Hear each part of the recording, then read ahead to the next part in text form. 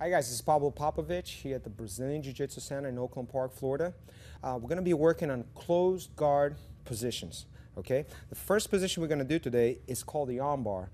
As you notice, Jay's starting with the closed guard. He's going to be working on this arm, and he's going to finish the position with an armbar. So first thing, he's going to trap that arm, and look the way he's grabbing it. He's grabbing the wrist with one hand, and he's going over with the other hand, trapping the arm. And what he's trying to do here first, he's trying to cross over the arm so he can apply the technique. So start again, Jay. So Fred's on top. He's going to cross over grip, drag the arm across.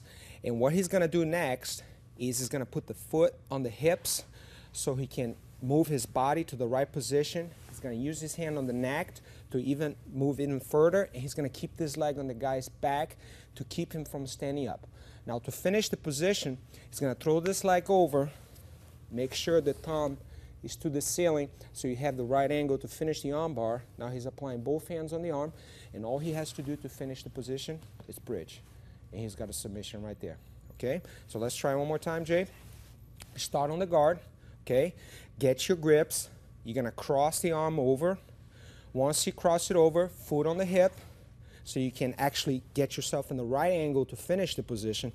Throw the leg on the back. Now he's going to finish the position. Both legs over, make the bridge, finish the position. Let's do one time real quick, Jay.